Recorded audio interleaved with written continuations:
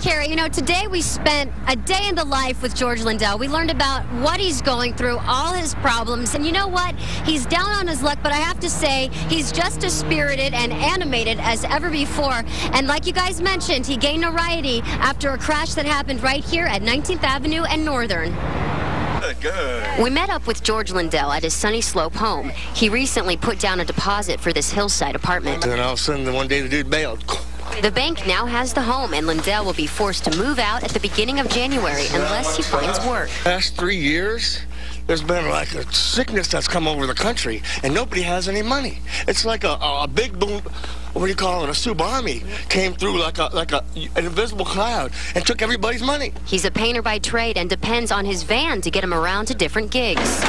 Oh, God! Lindell tries to show us how he lived out of this van before.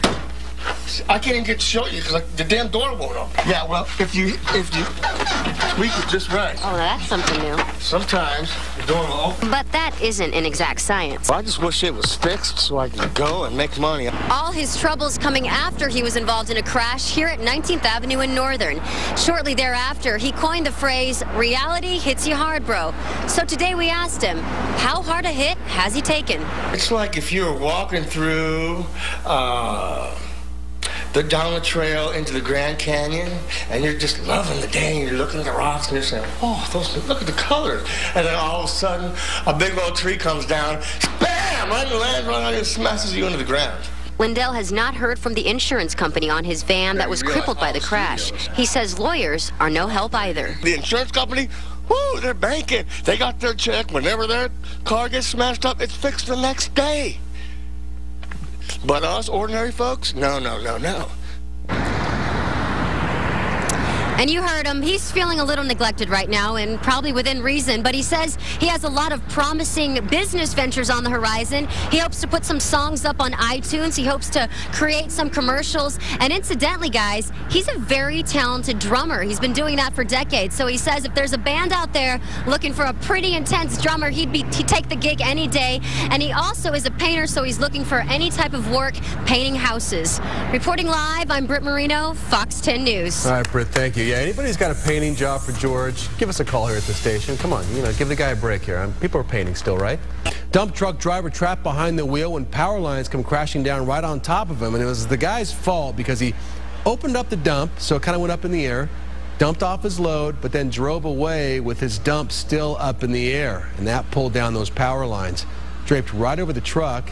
The man was able to get out after crew shut off the power, but probably what saved him was he stayed inside the cab, because that's what you always want to do if those lines hit you. Electricity was cut off to nearby homes and businesses, so they had some problems.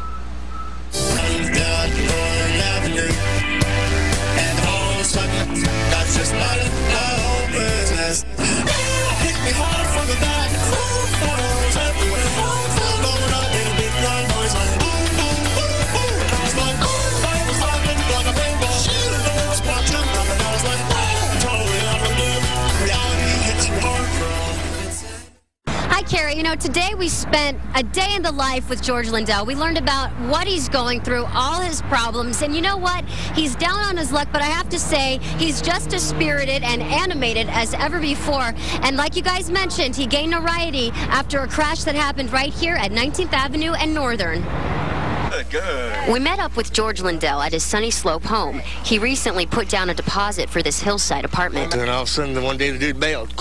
The bank now has the home, and Lindell will be forced to move out at the beginning of January unless he finds work. Last 3 years, there's been like a sickness that's come over the country, and nobody has any money.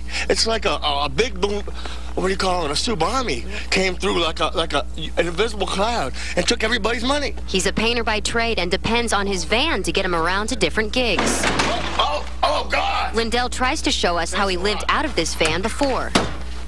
I can't even get to show you because the damn door won't open. Yeah, well, if you squeak it just right. Oh, that's something new. Sometimes the door will open. But that isn't an exact science. I just wish it was fixed so I could go and make money. All his troubles coming after he was involved in a crash here at 19th Avenue and Northern.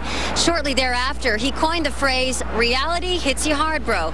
So today we asked him, how hard a hit has he taken? It's like if you were walking through They're down the trail into the Grand Canyon, and you're just loving the day, and you're looking at the rocks, and you're saying, oh, look at the colors. And then all of a sudden, a big old tree comes down, bam, right in the land, right on, and smashes you into the ground. Lindell has not heard from the insurance company on his van that was crippled by the crash. He says lawyers are no help either. The insurance company, woo, they're banking. They got their check. Whenever their car gets smashed up, it's fixed the next day.